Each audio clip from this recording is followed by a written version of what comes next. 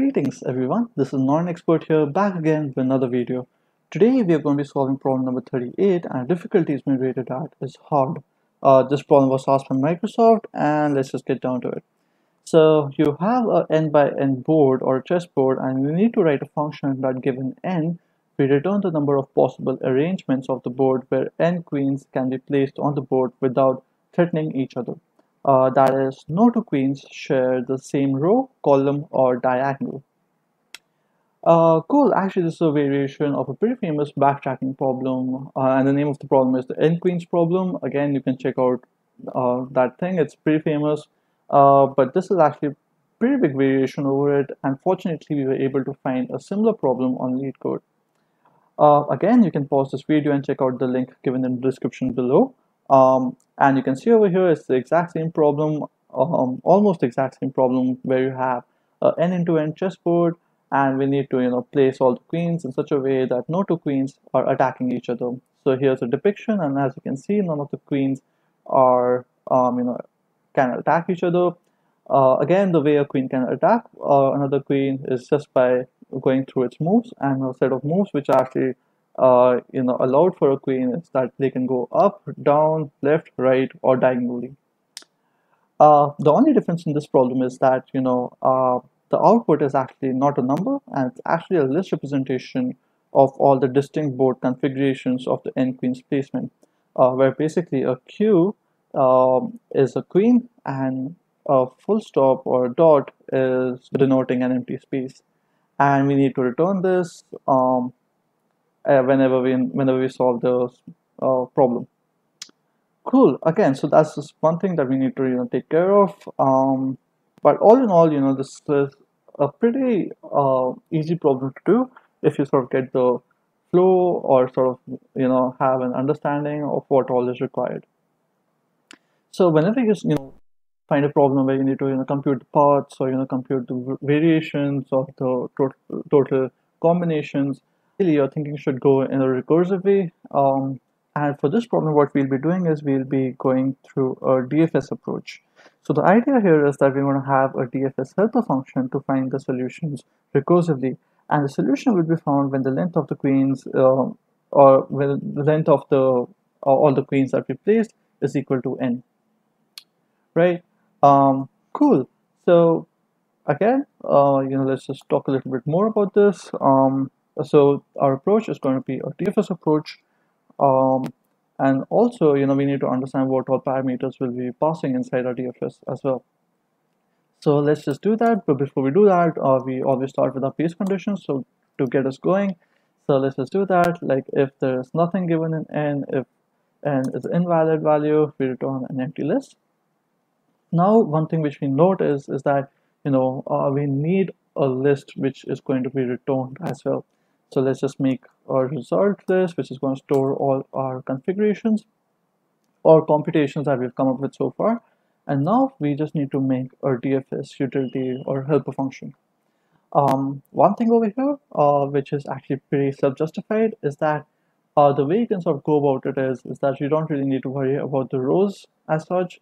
And the reason for that is that you know for a fact that each queen is going to occupy its own row, right?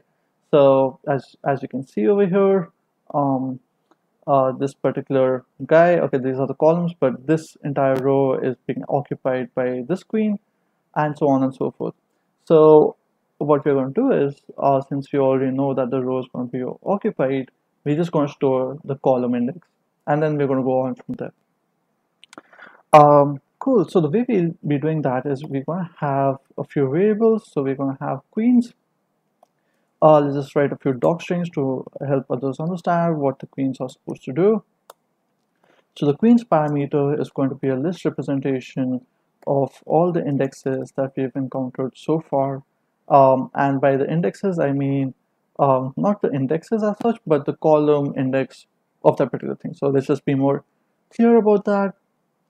Let's just say length of column index which has been occupied.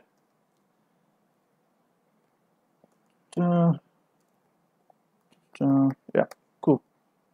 Again, this is pretty easy to understand. All you're going to do is queens is going to be a list, and inside the list you're going to have an integer, a list of integers, and the integer is basically going to help us denote what's the column index, and that's basically it. Also, we're going to have two other values, and they're going to be xy diff, and I'll just get into what they are. So they're going to be xy diff and xy sum. So if you didn't know what xy diff is, I'll just explain it. Let me just write them down. These two are going to be list representations, and what they are actually is they're actually been computed through a mathematical term, and I'll just help you understand that as well. So these two particular variables are going to help us understand, or they're going to help us go through the diagonal representation of the queen. So let's say that you have a queen over here. So if you know can go up and this can go down, so those things will be handled by the row and the queen's index, the column index. But we also need to understand that it can go diagonally here, here, here, and here.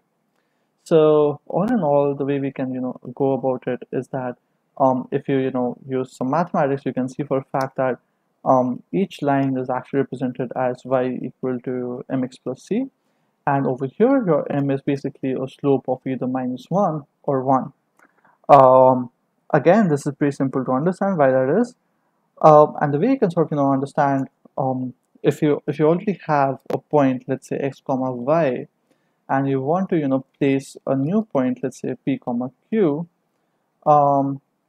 basically you can say that p comma q cannot be justified if it lies into the x comma y property. Again, the way you can go about it is let's just say you have x comma y here. So the two computations that you can make is that, as I mentioned before, you either have -1, so let's just write that -1 as a slope, and you have x and then do the c, right? That's one of your representations of the slope or the lines that you want to make, and the other one would be 1 into x plus c, right?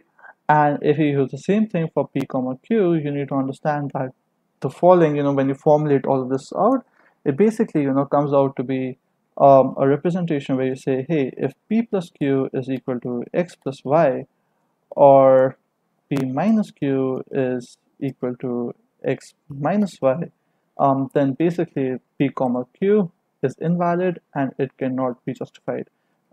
Basically, this is a way of understanding whether the diagonals are meeting, and if they are, then that's something that we cannot use. Cool. Again, if you didn't understand what this is, you can compute the thing on your own. But it's basically a transformation. So either your slope sort of goes up or down, and we can solve the point of the line in which it would intercept your other lines as well. And that's basically it. So this is the entire approach that we're going to be using, and the rule is something which will help us identify whether this is safe or not. Alright, cool. So let's just get down to it. So what we're going to do is let's just write pass over here, and let's just execute this function. Now the initial parameters that we're going to be sending would be an empty list, which is pretty obvious because you've not put any queens on any of the elements yet. And when we reach our n, let's just say, hey, okay, let's just first save length of queens inside a variable. And what we're going to do is we're going to say, hey, if p is equal to n, which is the length of the board, when that happens, push in the queen's output inside result. So we'll do that. We'll do result dot append queens, and we're going to return so that it breaks out of this recursive call. And that's basically going to help us identify everything else. And p, in a way, you can sort of construe this as we're using this in our example as well, as the row, and q is going to be the column, right? So that's the beginning approach. Now what we want to do is, since we already know that the row is already justified and we need to go through each column, so the way we'll go about it is that we're going to call a for loop. like we do in DFS, we're going to call for loop for all the columns which are there, and then what we're going to do is we're going to recursively call the function again if the thing is safe or not, if the point is safe or not. So again, what we're going to do is we're going to say for q in range till n. Basically, for all the columns, we need to check whether q is not in queens. Again, if you don't understand what this means, it's basically stating that if the column is not been occupied, because you know for a fact that the columns does not need to be occupied in order for you to place it over there. So if q is not in queens, right? And also we need to follow up on these rules as well, which state the diagonality as well. So we can just say, hey, if p minus q is not in xy diff and p plus q is also not in xy sum, basically this entire thing is safe. So p comma q in that scenario is safe, and what we're going to do is we're going to pass those variables to our DFS again.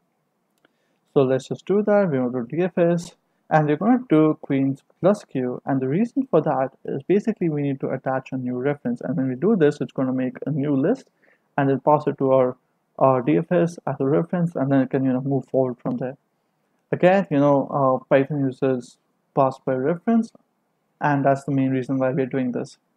So you have DFS queens plus q. Basically what you're doing is you're attaching the column which we know that we're going to do. We're going to be attaching the column index to the queens list, so we're attaching the column index which is safe, and also inside xy diff and xy sum we need to place in p minus q and p plus q as well.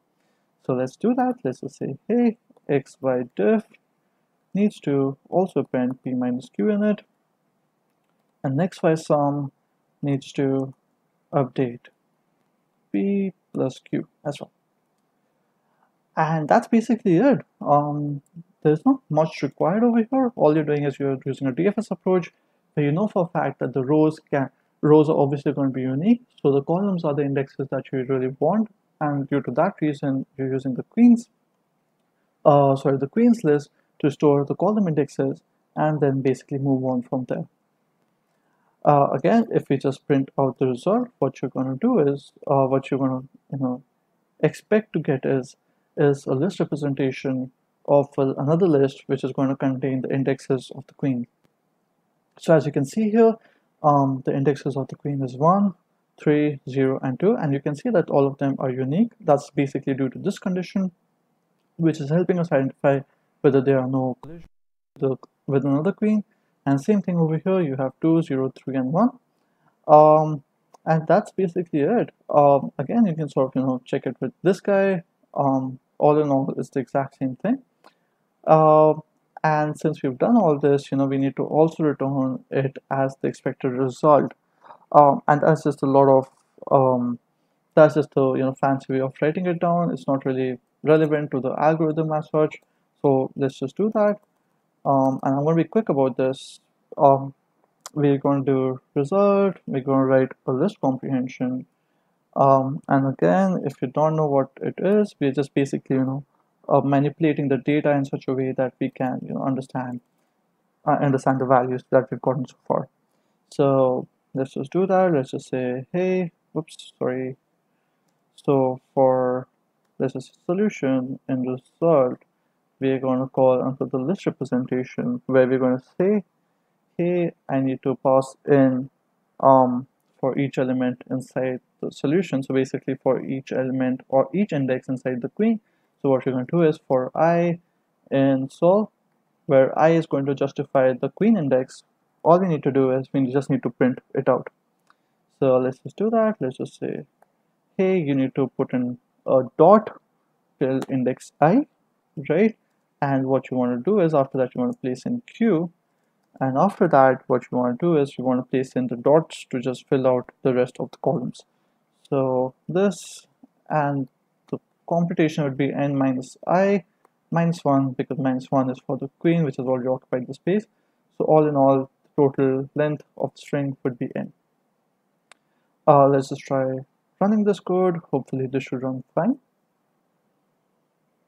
Cool, and as you can see over here, it's running perfectly. Again, all you have done is you've just used a DFS approach just to compute all the configurations where you can place the queens in such a way that none of the collisions happen.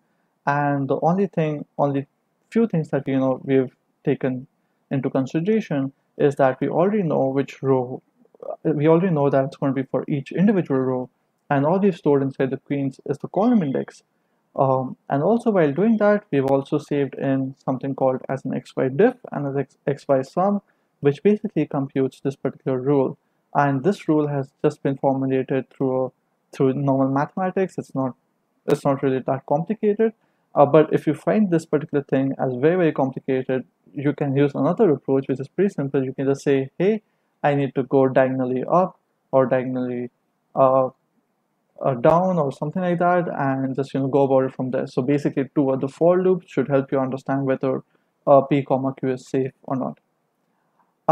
Cool. Let's just try submitting this one more time. Hopefully, this should get submitted.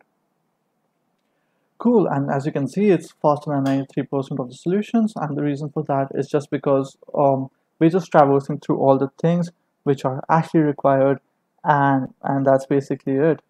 So again, if you did not understand something, do leave it in the comment section below, and I'd love to solve all your queries.